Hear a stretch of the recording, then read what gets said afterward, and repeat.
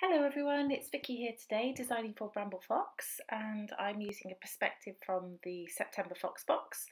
Now, I missed videoing this first part of the video and I really apologise for that. Let me just talk you through it. I got some pattern paper, I covered it in clear gesso, and then I just swiped my Distress Oxide inks across it.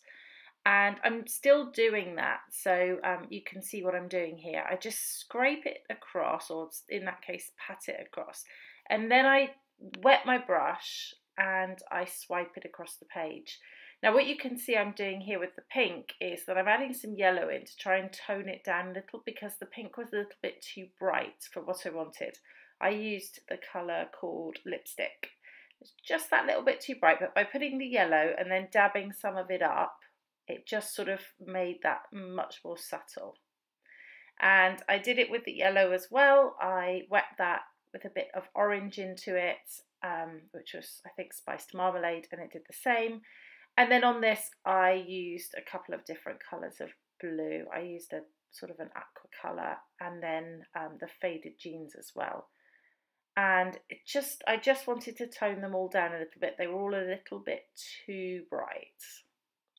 So because of the gesso, I can do that. I can pad it up and put more on, and it will still work.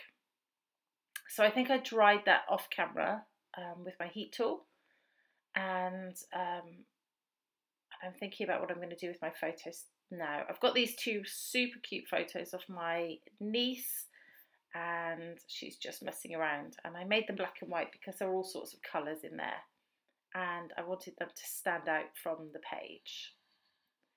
So I'm playing with some flowers. These are from These Days, Cocoa Vanilla collection, and I think they go really well with the gold of the Best Life perspective that I'm going to use. And I've decided to put my photos vertically like that on top of each other, and that's so that you can see the colour coming out from both sides of the photos. So what am I doing here? I decided to do some splatters just to add a little bit of extra interest to the mixed media areas. And I'm just, I think, going to do the pink and the blue.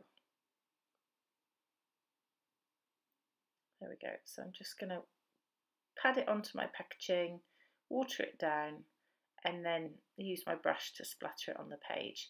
And then just use this kitchen paper to just mop up the excess. And you can still see them subtly. They're not really obvious, they're just subtle on there. So I'm going to use some of these little pocket cards to go to mount my photos. All of this is in the same collection. And I'm just using a couple behind each of them, and just in the same colours as I'm using there on the base. Excuse me. So the top one will have more blues to it, the bottom one will have more blues to it, and the top one will have more pinks and yellows to it.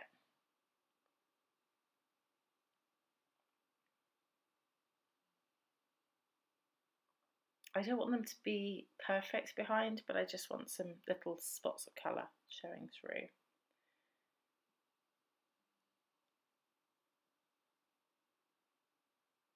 Fiddling about with it a bit, but I get there in the end.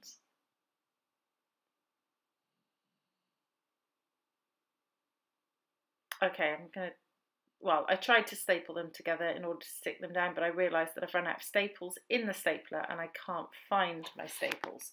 So that will have to wait until I can find them. So I decided to use double-sided tape instead.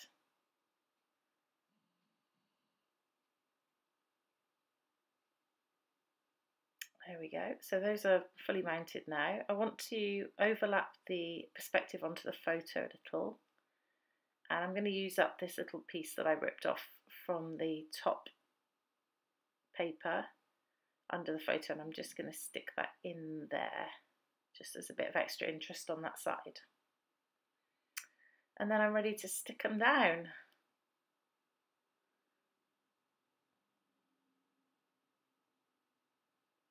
make sure there's that little white bit in the top corner is just perfect for the perspective to sit over without covering anything important on the photo. So I'm going to cut off, as I always do, the white border on some of these florals, just to take that white away. I just prefer it gone. Call me fussy. There we go. There were a few of them that I just cut through there.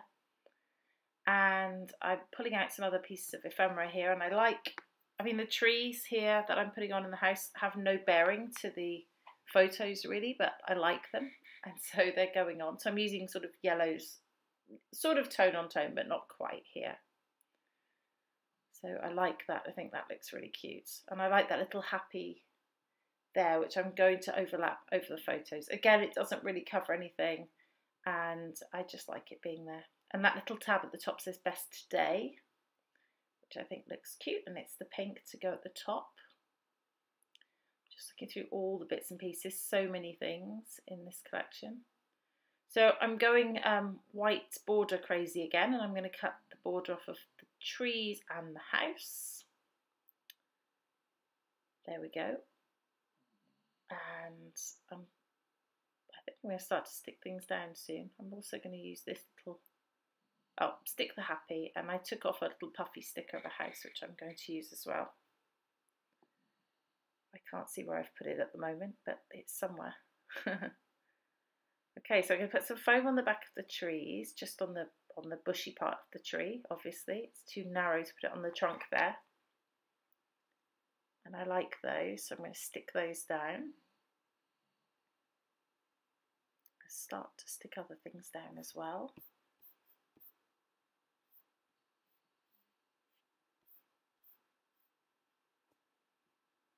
The flowers, I sort of fold up the petals a bit when I stick them down, and then I'm using Scotch tacky glue, which I find is really good for sticking the perspectives down. It's a wet glue that dries really, really firm.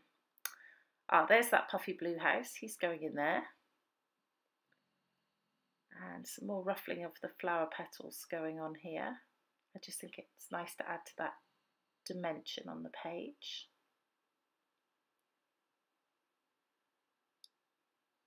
Blue flower. I do love Cocoa Vanilla collections because there are always lots of florals, and then they always seem to go really well with the colours that Morag chooses for the perspectives, and yeah, I'm drawn to them quite frequently, as you will probably have noticed. So this is a butterfly. Again, I'm just cutting off the border. These things are super easy to cut borders off of. You know, if you've got the patience to do it, they're just basic shapes normally, so they don't take too long to do. I use those little scissors, they're cutter-bee scissors, and they're super sharp and really, really small, so they do the job perfectly. So now I'm going to use these stars that from Bramble Fox. I think these are available in store. There's a couple of different colourways, I think, and I'm going to use the blues and the pinks. So I'm going to use the blues on the blue section, pinks on the pink section, and once I've got these little plastic bits off the front and back, they're ready to stick down too, and I'm going to use that Scotch tacky glue for these as well. It's my go-to glue, so I use it for most things. That one again looks quite sweet on the picture, overlapping the picture, and I'm just going to put 3 of each on here, 3 of each colour. I like to do things in 3s. And sticking down the butterfly. I think we're getting close to the end now. Some little puffy hearts added in tone on tone.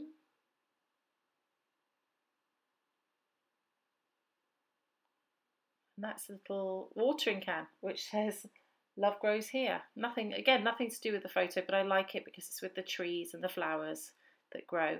And these are just little clear stickers with plus signs on, which I think are really nice little detail. And that fell off, so restick, and then we're on the final layout. There it is.